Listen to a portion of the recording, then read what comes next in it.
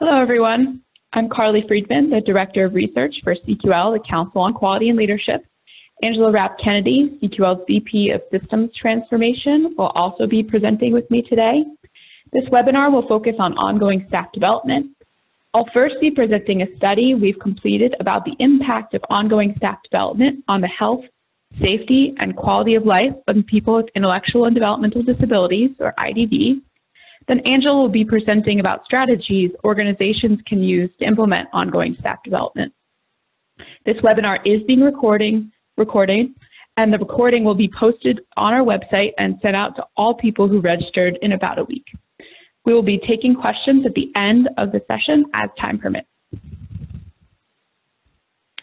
In case by chance you're not familiar with CQL, we're an international nonprofit dedicated to the definition, measurement, improvement of personal quality of life. Our vision is a world of dignity, opportunity, and community for all people, and CQL is dedicated to the definition, measurement, and improvement of personal quality of life. Here at CQL, we believe in data-informed decisions. Data can be used to inform our knowledge and then to change behavior. This webinar exemplifies exactly that. Since we have people attending the webinar with various backgrounds and experiences, I just wanted to start with a little background before we dive in. So there are millions of direct support professionals, or DSPs, in the United States, more than 1 million of which support people with intellectual and developmental disabilities, or IDD.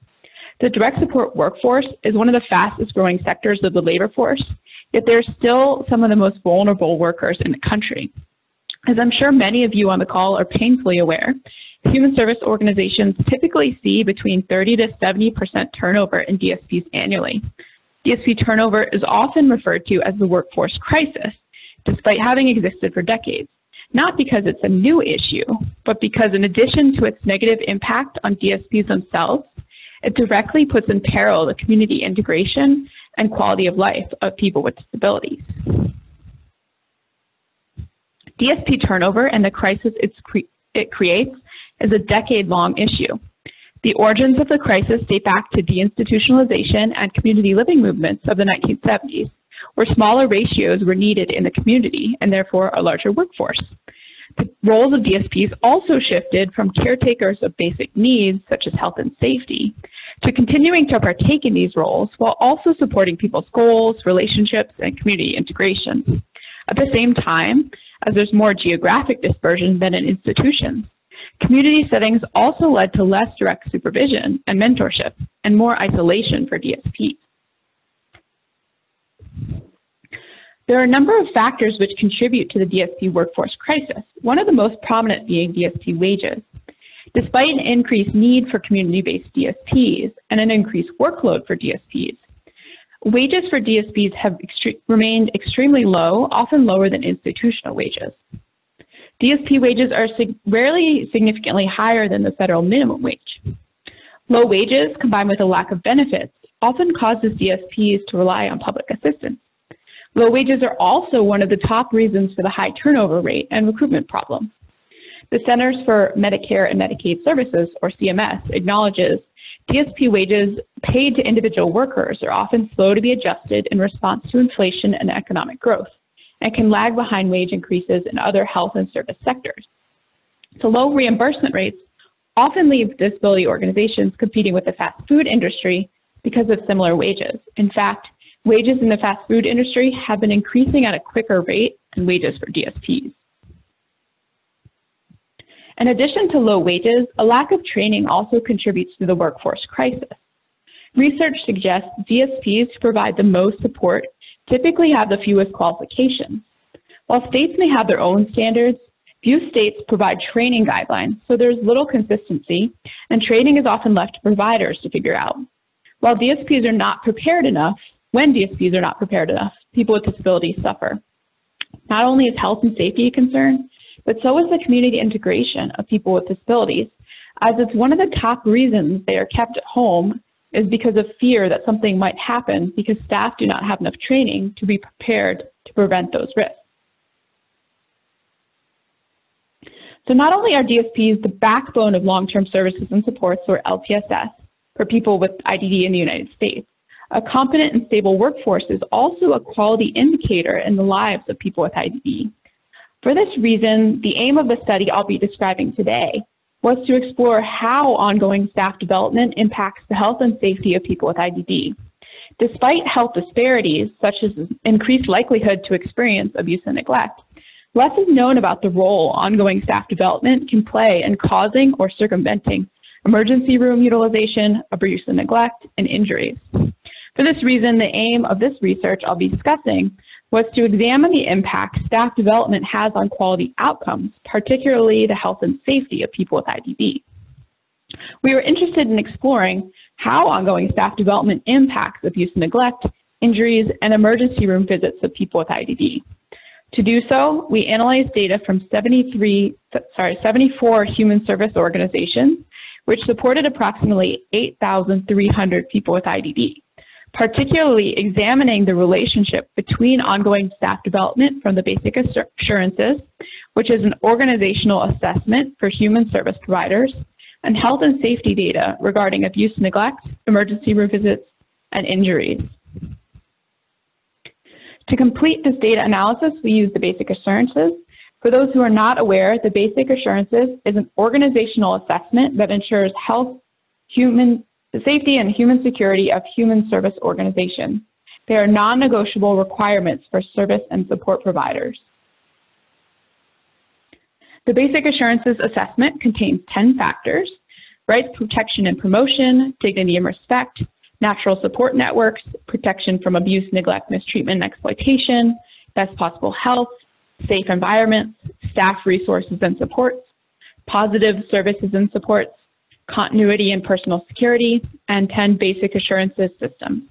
Underneath all 10 of these factors are 46 different subtopics, which are called indicators. Determine if factors and indicators within each of the 10 basic assurances factors are present.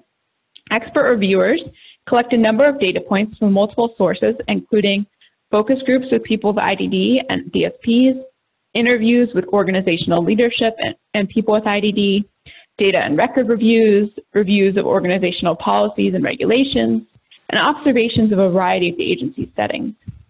All of these data are then utilized to complete decision trees to determine if the indicators are present or not.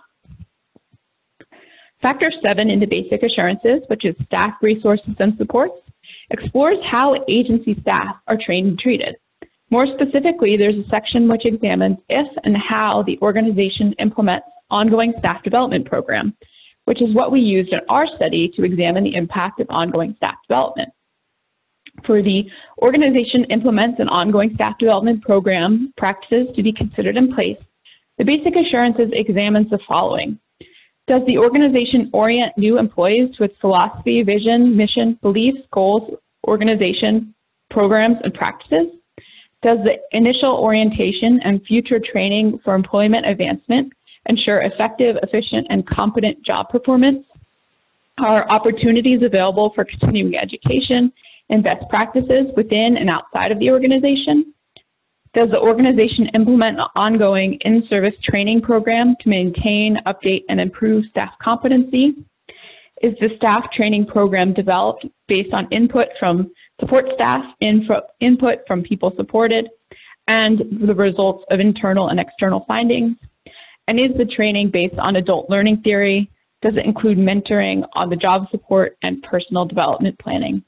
So utilizing all the data collected in these questions, the expert review team determines if the organization implements an ongoing staff development program, practices are considered to be in place or not. So for the research I'm going to describe, the data came from one state. It included 74 agencies that supported approximately 8,300 people with IDD. These organizations provided all different types of services, such as residential, day employment, therapies, recreation, etc. In terms of geographic location, approximately 24% of agencies were located in urban settings, 23% were located in rural settings, and 53% were located in both urban and rural settings. In terms of the size of the agencies in the sample, 42% were small, supporting between 1 and 50 people. 54% were medium-sized, supporting between 51 and 400 people, and 4% were large, supporting more than 400 people. Here are the health and safety outcomes we examined in the study. Emergency room visits was comprised of every single time a person in the sample visited an emergency room, regardless of the type of incident or severity. Incidents of abuse and neglect included every single allegation of abuse, neglect, exploitation, and mistreatment, both physically and emotional, regardless of whether they were substantiated or not. Injuries included every single time a person was injured, regardless of the severity of the injury. For each of these outcomes, we controlled for agency size to make sure we were comparing apples to apples. So as a result, I'll be talking about outcomes per person supported. For example, the emergency room visit rate was the number of emergency room visits per person supported per year on average. So what did we learn from our analyses? First, agencies in our sample had an average of 0.75 emergency room visits per person supported per year. So for example, an agency that supports 100 people would have approximately 75 emergency room visits in a one-year period on average. Now this figure shows the impact of ongoing staff development which had on the number of emergency room visits in 1 year. So agencies that had ongoing staff development had 0.68 emergency room visits per person per year, whereas agencies without ongoing staff development had 1.13 emergency room visits per person supported. Now these might seem like quite small numbers, but remember, this is per person supported. So for example, if these two agencies each supported 200 people, the one without ongoing staff development is expected to have 226 visits to the emergency room in 1 year, whereas the one with ongoing staff development is expected to only have 136 emergency room visits. Agencies in our sample had an average of 0.19 allegations of abuse and neglect per person supported per year.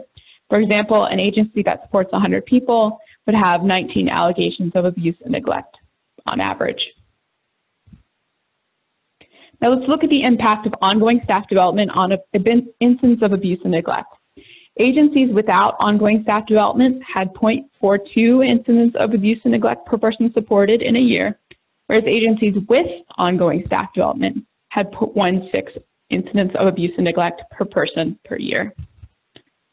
So for example, we used the two agencies that supported 200 people again. The one without ongoing staff development is expected to have 84 incidents of abuse and neglect in 1 year, whereas the one with ongoing staff development is expected to have 32 incidents of abuse and neglect. For incidents of abuse and neglect, we also found interactions between ongoing staff development and agency size and geographic location. So the areas in blue are where there were significant differences, particularly of small agencies located in both urban and rural settings. Those which had ongoing staff development had significantly fewer instances of abuse and neglect, 0.10 per person supported, than those small agencies in urban and rural areas without ongoing staff development, which was 0.68.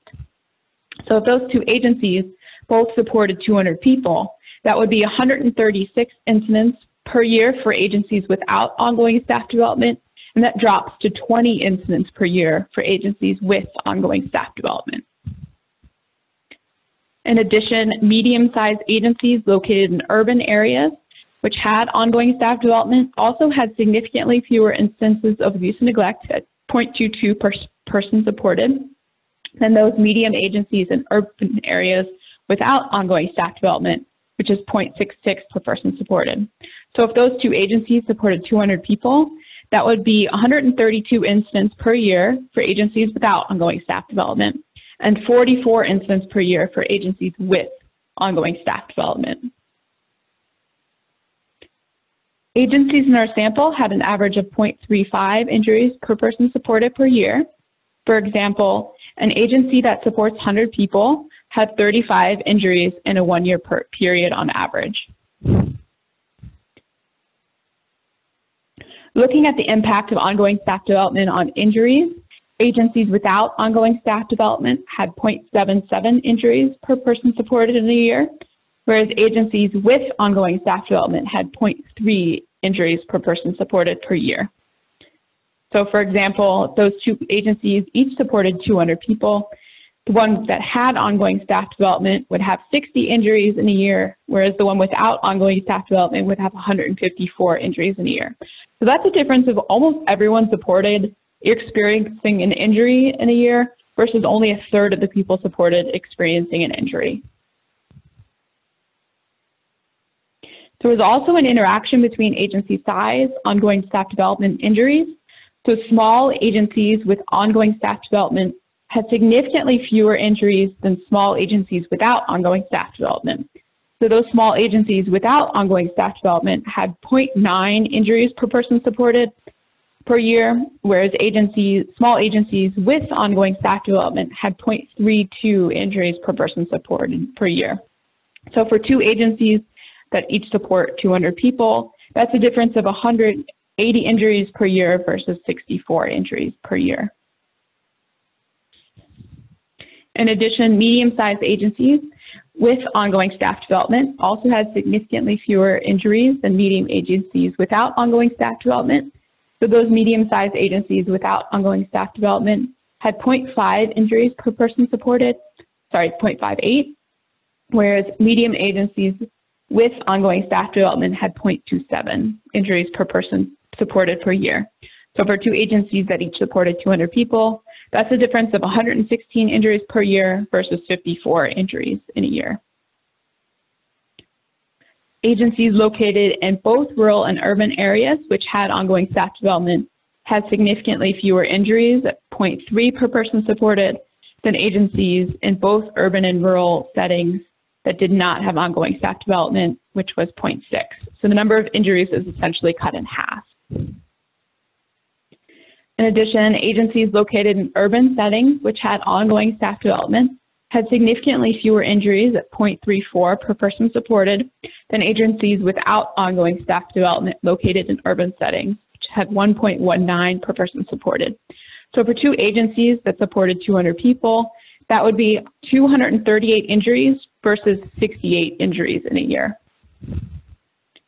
So data can measure value on a personal level, and the behavior change that results from the data can change lives.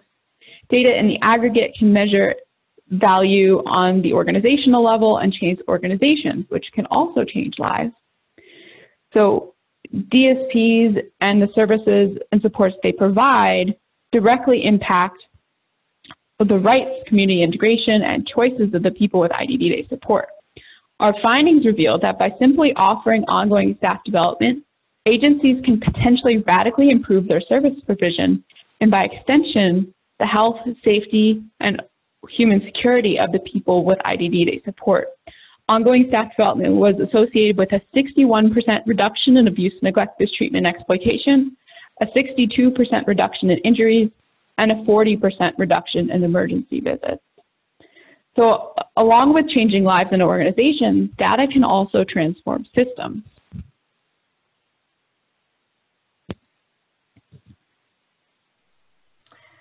So this is Angela. I'm glad that you're joining us today. I'm glad to be able to spend some time with you.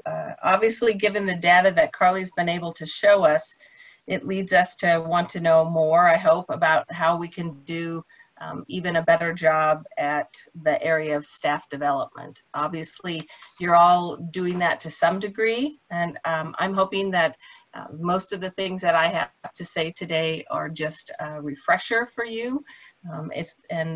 Hopefully not a waste of your time. You'll find some tidbits that you'll want to take from this.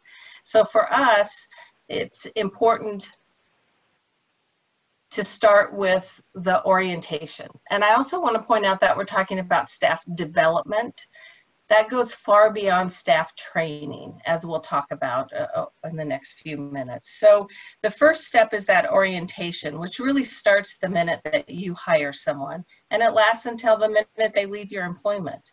And of course, your goal is to keep them in your employment and to keep increasing their skills and the quality of services that they're able to provide and the quality of life for them and for your organization as a whole.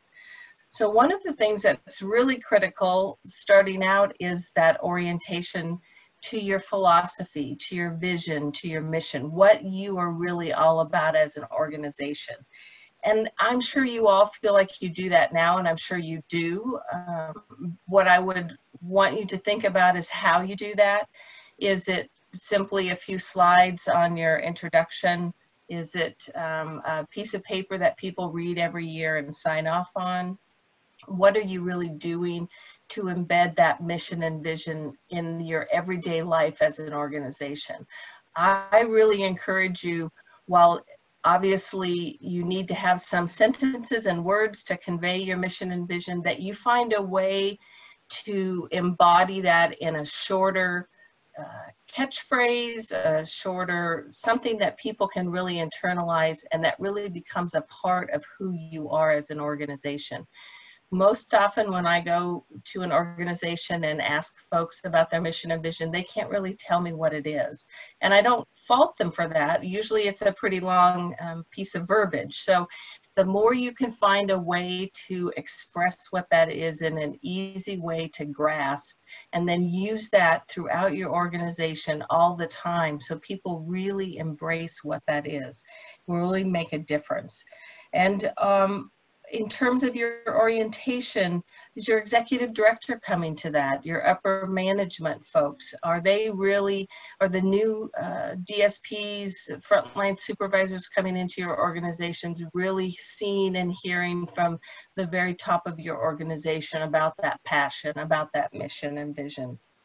Are the people that you support a part of your orientation to new employees? Are other DSPs who are currently working for you, are they part of your orientation? Those would all be excellent things to think about if they're not already in place for you. So then thinking about curriculum. Obviously you want to have that based on best practice, adult learning theory, a variety of learning modalities, you know, written, audio, visual, hands-on, all those sorts of things. Adult learners do much better if what they're learning is meaningful and somehow connected to what it is they're actually doing.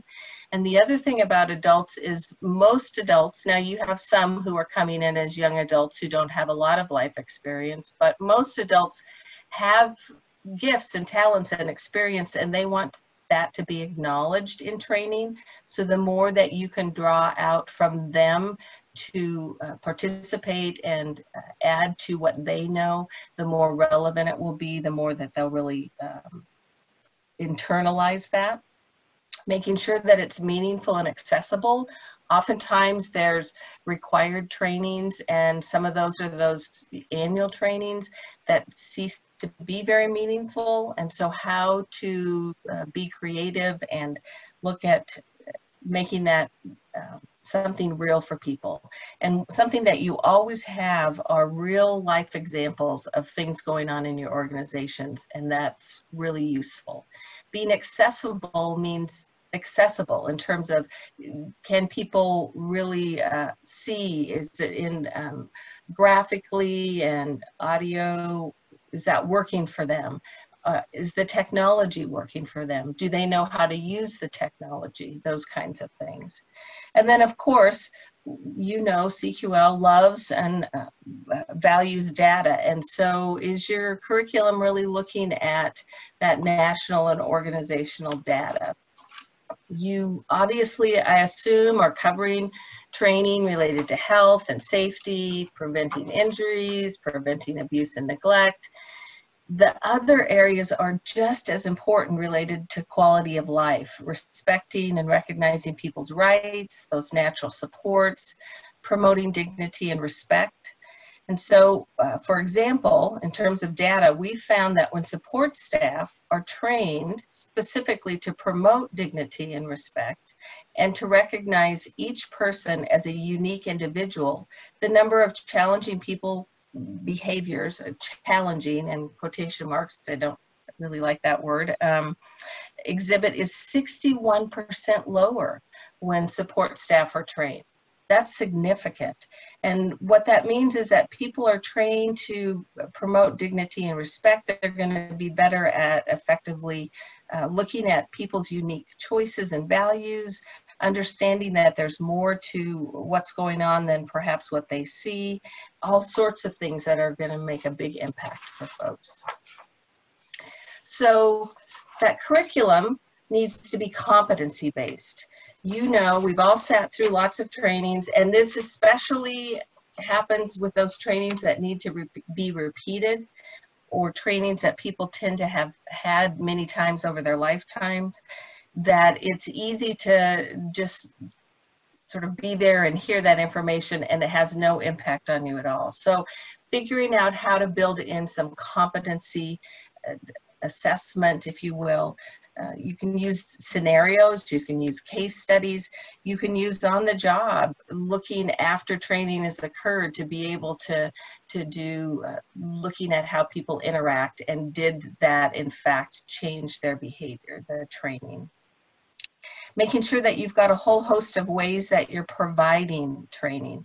And when I talk today, and especially in the world that we now live in with COVID-19, there's online training and there's virtual training. And to me, those are two very different things. Online training would be those sorts of things that we rely on a lot, Relias, Open Futures Learning, Direct Course, which are all important components to your staff development program. Those are what I would consider online. Virtual would be where someone is actually hosting, such as a webinar or a Zoom meeting, and it's interactive and more of a presentation. It's more of the closer to the in-person sort of thing. So when I talk about that, I talk about that as virtual. Obviously, in-person training plays a key role, which we are now learning to live without in many cases, and learning actually some pretty exciting things. We've had fun learning what we can do with the virtual training, and we'll talk a little bit about that. One of the things that I think you have to be careful about with online training, those of you of a certain age will remember a company called Ronco, and their spokesperson was Ron Popeil, and he did TV infomercials, and it was always for gadgets and kitchen things. And they had a rotisserie oven, and their tagline was, you could stick your chicken in there and set it and forget it. And that's what I think of sometimes, that we have to be careful not to default to that when we rely on the online training, that we don't just set it and forget it, that there's those number of hours, staff know what they are, they have to log in, they do it, and you really don't think twice about it. So you really need to be thinking about that competency and tying it back into real life and on the job sorts of pieces. The other thing with the online training, interestingly, visiting with staff when I'm out at organizations, was very frustrating to many people because they're expected to do the online training, but there may not be the resources available to them. So there may not be enough computers. They may not have time in their schedule to access the computer. So to really think through all of those pieces with those different types. And some people simply didn't know how to manage the technology. And so not making those assumptions, but really ensuring that you've supported people in all the ways that you can. That training really needs to be developed for all levels of the organization. We talk a lot about DSPs, and of course that is the critical mass of folks, but one of the groups of folks that we're really seeing as those frontline supervisors, and those of you in organizations know that's such a critical position. And oftentimes what happens is we see DSPs who are marvelous get promoted into supervision, and they really have no training or understanding of those issues related to supervision. So making sure that you're targeting training for all levels, and not forgetting that upper management, that level as well. So some things to use in your curriculum, there's something called learning journeys, and the way that really is used in some cases is you might send your staff to other organizations that do things well and have them observe how they're doing that, and they can learn from them and bring that back. Another way I like to think of learning journeys is that we have an incredible skill set in helping the folks we support with person-centered planning. We need to use that same skill set with our DSPs to help them look at their gifts and at their talents and how to support them to create paths and maps and other options to think about what their desired outcomes are in life. This goes back to the staff development part. It's more than simply training. And then obviously building in evaluation, that people, the folks that are getting the training you're providing have a voice about how you're doing. And relying simply on the piece of paper at the end of training where you check some smiley faces or a 1 through 5, those have their place, but you need to go beyond that. And some research years ago that I had seen was if you really wanted to evaluate your training, you needed to do it like 3 months down the road, 6 months down the road. Did what you trained have an impact on the behavior of the folks you trained when they were actually on the job? So that's sort of an interesting thing to think about. The other thing that's really critical from my perspective is if you're going to ask people to tell you how you're doing with your training, you need to do something with that information. So if you ask them and they tell you that it's not good or something's great and they want more of it, and they don't see any changes as a result of what they provided to you, they're not going to keep providing you information. I talk about that a lot when we talk about data collection. If you're collecting data, if you're asking people for things and you do nothing with it, that's an ultimate sign of disrespect of their time and energy. So make sure if you're asking them, you have an intention to change things for the better based on what they've told you. And make sure to continue, as we try to always embrace that appreciative inquiry, do more of what's working and stop doing what isn't, even if it's been what you've always done or if it's the system that you've got in place. If it isn't working, take a step back and really look and think about what you could do to make a change that would work. So then we want to talk about how you're going to decide what it is you're training. Obviously, you've got requirements from the state, and in some of the states, you actually get the curriculum provided to you about what you're going to do. What's really critical is asking the staff that you're wanting to develop and you're wanting to keep with you, ask them what types of training and development would be beneficial to them. What would make it easier and better for them in terms of doing their job? Ask them about the best way to provide that training. Do they like the online training? Do they like virtual? Do they like a mixture? Do they like in person? When do you schedule that? As you guys are all painfully aware, scheduling training is very difficult with different shifts. That's one of the things I see as a silver lining with COVID and the need to do more virtual training. Virtual training gives you some more flexibility with that. So if I'm a trainer and I'm doing this virtually, I can flex time and I can be at home in my pajamas at 10 o'clock at night providing training to folks for whom that's their shift. Wouldn't that be a novel concept? Instead of, all of us have been in those trainings where we have the folks who just got off the night shift and they haven't been home and they're coming straight in to do a day of training. How valuable is that for anyone? So that's actually one of my little silver, I'm the bane of my family's existence because I'm one of those, glass half full people. And not everyone in my family is. So that's my glass half full tidbit for the day. So really thinking about how are you gathering the information from staff about what you're actually including in your training, and then act upon the answers that they give you.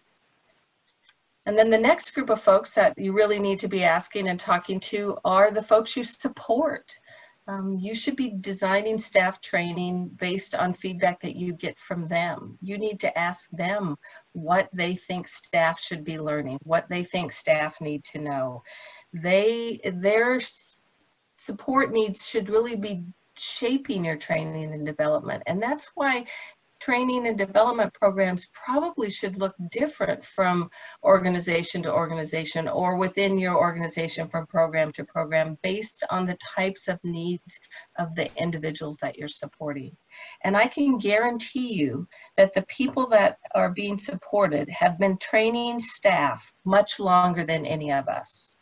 They have been training those staff of that 70% turnover, and they have, I can't recall the number of times I've had staff or folks supported say to me, you know, I'm so tired of training these new staff that keep coming in. So use that insight and expertise. What is it they're always having to tell people? What is it they're sharing? What's important? And then begin to use them in the training. Use them to help guide your curriculum and help have them be a part of that training team.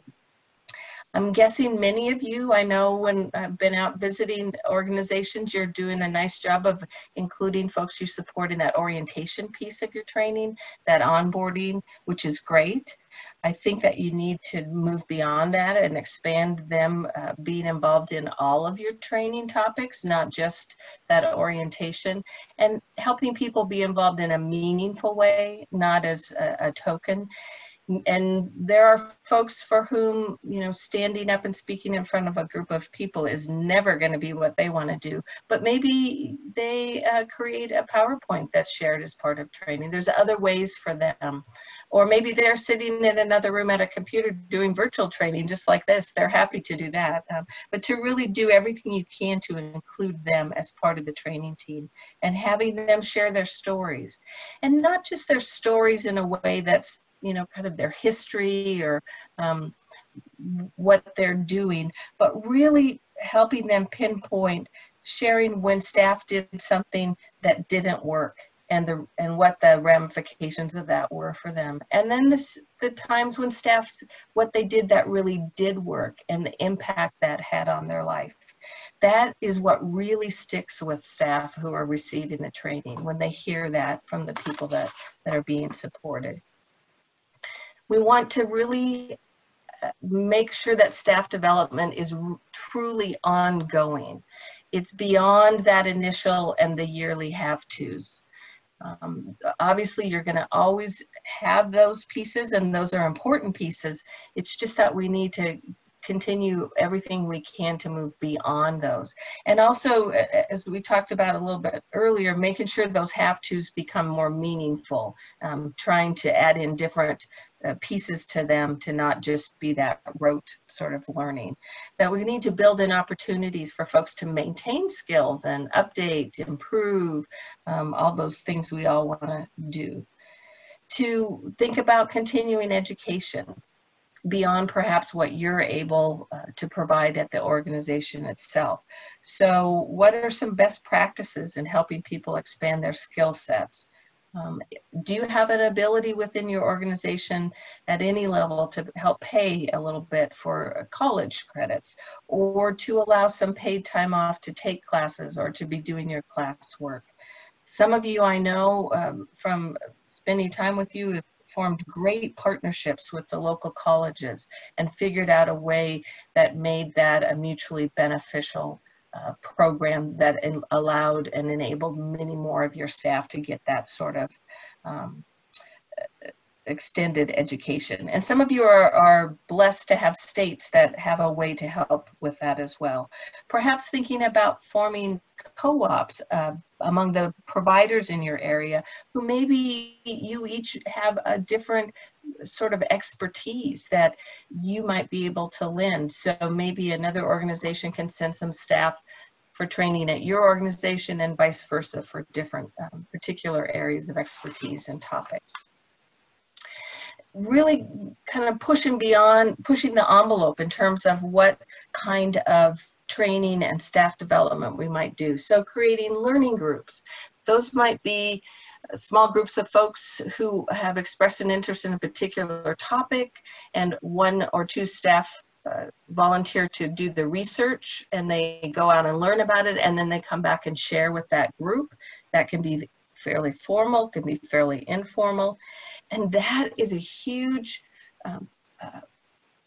positive sort of activity for you as an organization, because any of you who have taught know that you learn so much as the teacher. So if you've got staff who are going out and researching and coming back and teaching, you are not only having that information shared with the group, you're developing that staff who did that, and that will be a great asset to you down the road.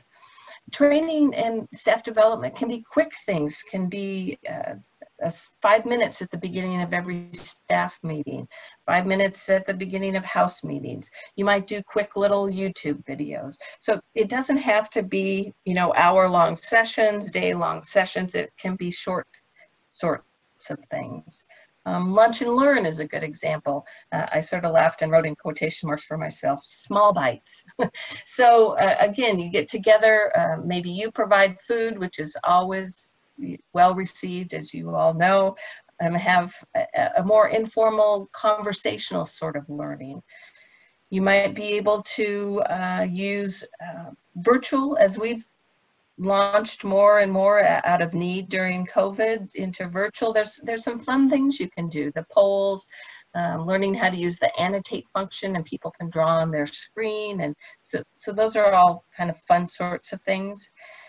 Another one is side-by-side training, I call it, so that you're actually doing training that is targeted for both staff and the people you support. They're going through that training together. That is so valuable in so many areas, huge in terms of respect and dignity and rights, learning those things. As you have learned, especially as you have young staff coming in, many of the staff that you have don't even totally understand what all of our human and civil rights are. So doing that training together, and then really more hands-on training. When we have young folks who are coming in as staff who don't have much life experience, and we're expecting them to be providing support and training to the people in our service system. So we're expecting them to teach people how to clean the bathroom, or how to do laundry, or how to cook meals and prepare grocery lists, and they perhaps have never done that in their own life. So that kind of training could be done together, and it really creates a camaraderie and a different context between the staff and the folks you support. I know of one organization struggled. They would have overnight staff be responsible for some cleaning, and so then they'd come in and they check and they say, what did you do last night? You didn't clean the bathroom. And the staff would say, well, yes, I cleaned the bathroom. And they quickly learned that their definition of what cleaning the bathroom was very different. So they actually created some short little videos using their upper management in the videos, and made them pretty humorous, but about how to clean the bathroom, and use those for training. And so that was, I thought, just a novel way to do that. And again, those are things that can be done together with the direct support staff as well as the people that we support. And some of that's just a good example of the more that we can do to make learning relevant and interesting and fun, the more people are going to actually retain the information, and those will become competencies for them. And they're also going to have a different sense of your view of them. And, capture people's attention and do some unexpected things so that they're looking forward when it's time for training, rather than seeing it as a sort of another drudgery. Mentoring, I think we all know that that's been shown to be very useful and to increase staff retention in many cases. It's a way, people want to be noticed and feel like they're valued for what they know. And so choosing those people who can be mentors and what that does for staff development is very powerful. And then the staff people want to feel like they know what they're doing. And that's feedback we hear from staff often is, I feel like I don't know what I'm supposed to be doing. I don't know how to do it. And so that mentoring really helps with that role as well. Personal development planning, again, sort of back to that, helping people have that person-centered planning aspect as a staff person. And then self-care is a huge part and not to be overlooked in your staff development. So, you know, reducing stress and burnout, again, those are skills that are important for everybody to know and can be those kind of skills that are taught both for staff and for the folks you support. I think more and more it's becoming so clear that DSPs have experienced in their history and are currently experiencing trauma. We talk a lot now about trauma-informed care for the folks that we provide services to, and it's becoming clear that that's a huge conversation and area of need for the direct support staff. And many of the direct support staff, you all know this, they're struggling. You know, they're at poverty level, they're working multiple jobs. There are lots of issues. And we also know that historically it's been shown that people who come out of challenging backgrounds as children often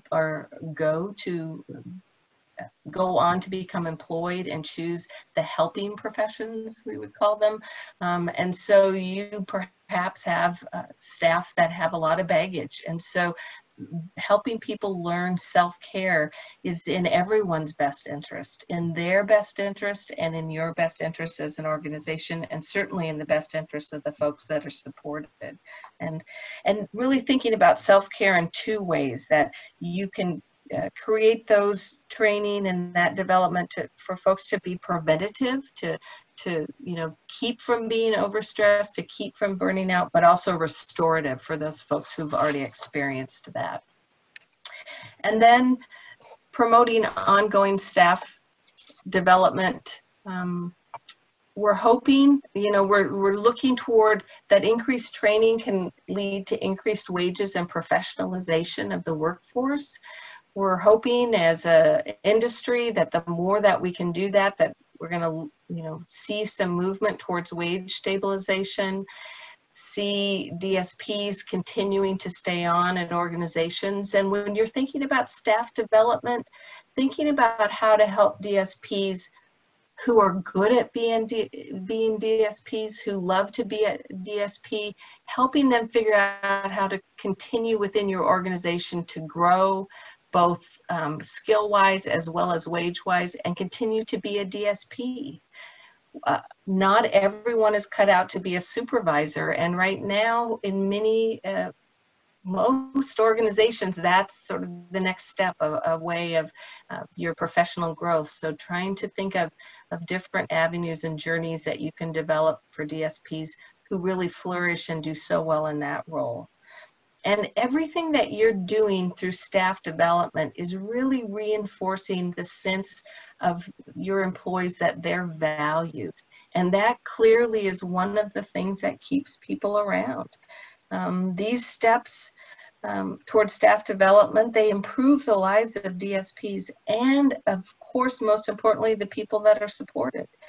I think it's really important as you think about staff development to also think about that we need to treat our staff the way that we would like them to treat the people that they're supporting. So that means that we need to be treating them with dignity and respect. And as you've seen today, the data shows that that's just good business. That is in everyone's best interest. So ongoing staff development is an investment not only in the quality of the services and supports that the DSPs are providing at your organization, but it's an investment in the DSPs themselves. And we all know that vast array of skills and tasks that DSPs are required and need to provide every day.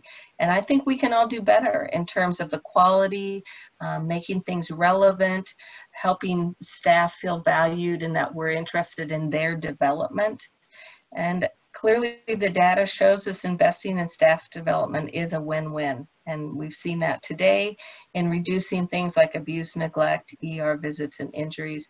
And it's easy to think about those and look at those as numbers. You know, that's great, we reduce the ER visits, but all of you, certainly I can relate to those visits that you've made yourself. They're way more than a number.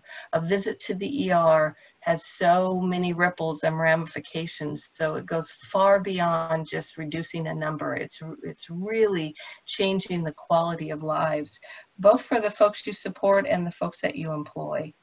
So, you know, for me, sort of wrapping up my piece, clearly the data shows that when people experience supports that are coming out of respect and helping them with their rights, that their total quality of life improves. We see that from the personal outcome measures data very clearly. So helping DSPs to do that, that's what staff development really is all about.